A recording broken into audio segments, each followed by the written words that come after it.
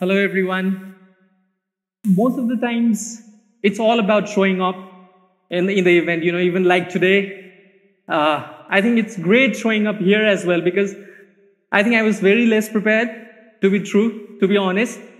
But listening to the speakers, over here, it gives me the courage to share my, experience. Because, like we said, essence of networking, when you talk about essence of networking, it's the essence of networking that has brought me back to Nepal. Because I was, doing my further education in India, and then I was planning to work there, or maybe have a career over there, and maybe, come back to Nepal after a later period.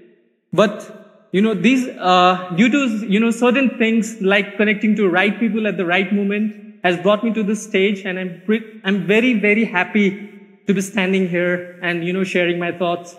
So this was something, I presented a talk last year. I think it was in 2017. So this was Story Yellers, where I spoke about my experience. And this was the time when I just, got an offer from Oxford for a master's in law and finance program. And then, unfortunately, I didn't get the scholarship and all, but still I chose to go for a crowdfunding campaign. And then this was one of the initiatives that I took and then tried for my so-called dream at that point in time. Not much anymore because I moved on from that.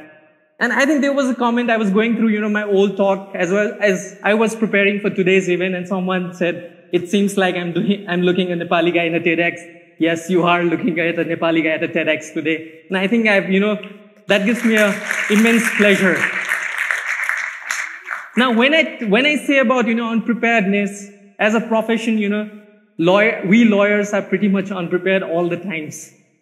But, you should take that with a caveat. Most of the times you're prepared as well. And what happens when you're prepared? The opposition counsel asks for a leave of absence, and what we get is this, another date. Right? So you must have pretty heard about it. So coming from a law background, the networking is one of the foremost skills that every lawyer should have. So let's talk about, when we're talking about networking, let's start with the meaning first, right? Because we all have been talking about networking, essence and everything. I think we should be clear about the meaning first. So first thing, it's a noun, right? And it means the action or process of interacting with others to exchange information and develop professional and social contacts. So that's all we are doing since the early morning. I was getting very, like every time when I'm unprepared, I just wish something should go wrong and, it should get cancelled or something like that. And last night also I was checking my mobile, if Pawan messages me saying, Dai, it's cancelled. But lo and behold, we all are here. And so, sharing our experience, and it's amazing. And I'm very, very happy that I chose to come.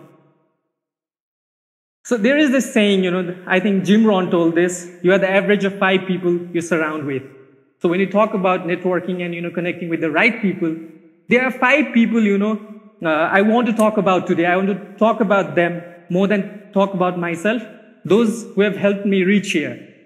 So one of the foremost, when I told, I think what happened in my life was when I passed my SLC, I couldn't score the required marks for studying science, and that too in maths, because some college or one specific college that I dreamt about required 55 marks in mathematics, and I scored 54. So that changed my life, it went crazy. I was very disappointed. It was like a dream shattered for a 15, 16-year-old guy.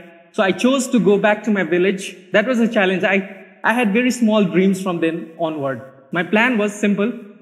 Pass my plus 2, go for a graduation, normal graduation like a business studies or something like that, get a decent job, get married, have kids, and then, put the pressure of my dreams on those kids so that,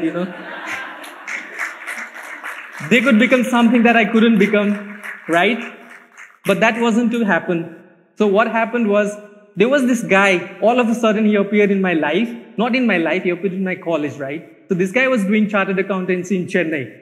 So at that point in time, I had no idea what chartered accountancy means. I've heard about the word chartered accountant and heard that his signature, how much is it worth? I think pretty much everyone has heard, like lakhs of rupees. And I was like, oh, this is something I could become, right? And then there was that guy. I think his name is Rakesh Pokhrel. He's a chartered accountant already and a pretty successful man. He had come to our college, out of nothing because it was none of his business. But even, I think it was a coincidence or something. He chose to come there and tell us about this chartered accountancy course. And all I was concerned about was one signature making, hundreds of, thousands of rupees. So I think at that point in time, my primary passion or reason for doing chartered accountancy was more about money. And luckily I got through, all the steps in first attempt. So this was this guy, who changed the course of my life. Because was it not that guy, I would be somewhere, maybe he's taking my kids to school and then asking them to do something that I was supposed to do. That was one guy. Then there is this another guy who I met during my chartered accountancy. He's a distant relative. I had not known him until I met him in Delhi. So this was during my CA days, right? I owe much of my success during my chartered accountancy course and much of the, efforts that I put into this course and cleared in first attempt to him. He himself was a CA student. And I think it's very unlucky to share that he himself couldn't clear the exams, but he helped me clear the exams. So that's quite an irony, right? So, and I feel he's pretty much proud that I made it, even though he couldn't. This is the second guy. And I'm talking about now the third guy, whose connection helped me come back to Nepal. Because after chartered accountancy, I chose to go for law.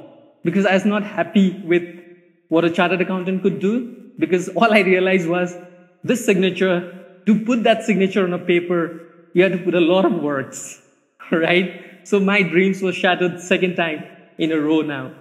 After class 10 and after chartered accountancy. So I was exploring the areas, even though, a lot of people say you have a very vague reasons for, doing law. Why to do law or, why to practice law even after you are a chartered accountant? Because if you go in the market, if you go into professional market, almost every chartered accountants have this law degree, but they do not practice law. So I'd be one of those very few people who have a chartered accountancy degree, but still is practicing law. So that is something special. And the reason I'm here, practicing law, this goes to one of the mentors I work closely during my last semester of my, law degree. His name is Anjan. So he helped me, come back to Nepal, explore the Nepalese market, and then help me come back. And then there is another person who helped me start my own firm. So now, within 3 years of my practice, I have my own firm. I run a corporate law firm by the name Lexpertise. And when we are talking about technology, we at Lexpertise are not trying to be just a conventional law firm. We are looking into avenues where we can use, make use of technology to assist entrepreneurs to realize their dreams. Like Dullah said, he had to lose his company just because he couldn't register it or, got the trademark registration. So this is the area that we want to work today because the area is pretty much fragmented. The professional service market is fragmented because what do you do when you have to go to a lawyer or a chartered accountant? You go to your relatives, ask for references and everything, which is not very transparent. We're trying to bring transparency in that sector, right? So I pretty much agree to the term that you are the average of 5 people you surround with. So I talked about 4 people. I'll talk about 2 of them later. It's actually 6 people, right?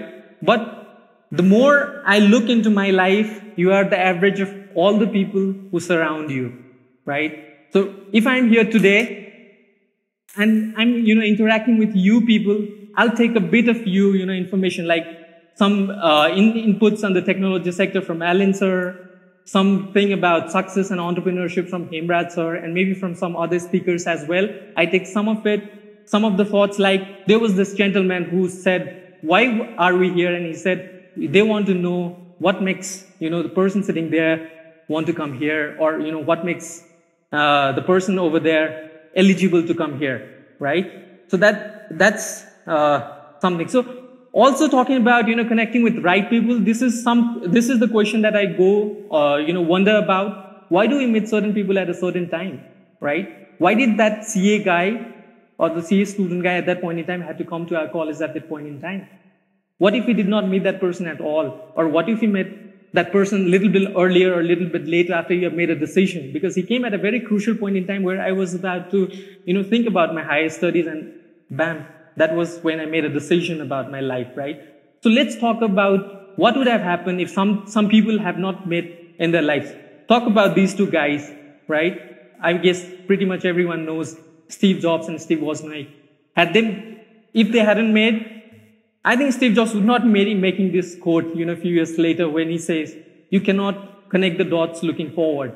And I pretty much agree to this term because I don't know what's going to happen a few years down the line. I just have a vague idea of what I'm going to do. But as I look back and then realize where I have reached, I can certainly make, sense of what has happened. So you can only connect them looking backwards. So you have to trust the dots will somehow connect in your future. You have to trust in something, your gut, destiny, life, karma, whatever. So like one of our previous speakers said, you have a goal. Like Dhanasa said, you have to have a dream. And then you have to work for it continuously, no matter what. And one day you'll certainly reach there. What if these people hadn't met? It's Sergey Brin, Larry Page, and Eric Smith. So I would not be searching this image in the Google, right? Another thing, look at these two guys. Does anyone even realize who they are? Sorry? So it's Ratnakar Daku and Narad Muni, right? So if they hadn't met, this would not have happened, right? Ratnakar transforming into Maharishi Valmiki. So what I'm trying to say is meeting and connecting with right people at right point of time is very essential. Another thing, these are the other two guys I will be talking about. This is one of my colleagues, Sushant Shrestha and Bipin Subedi. Due to them, we started Expertise. And I'm proud that, even they are charting on their own course of journey. Today, I can proudly say that, I have a team of around 10 to 12 lawyers, some of whom are present over here. And I'm very happy that I got to connect with a wonderful team that supports me through every thick and thin. And I'm able to, provide services to my clients and make a difference, at least to some people in a way that no one else is able to do. And finally, this Jacaranda, right? I'm talking about Jacaranda. So what is the essence of Jacaranda in Kathmandu, especially in the summers? No matter what amount of pollution, what amount of dust, you go around for a stroll in the evening and just look at the sky and the flowers, right? You get a sense of happiness. They give you happiness despite all these problems. So what I'm trying to say is, like, people are coming back to Nepal, even though there is so much negativity that you could not do anything over here or you have to go abroad. People are choosing to come back and rise above all negative commotions and then contribute to the country. So what I want to say, or what I want to deliver my message for today, is that things are possible over here. There are certainly positive things to be hopeful about. Even though things will take time, it's upon us youth who can really make the change, because each of one are awesome. Thank you.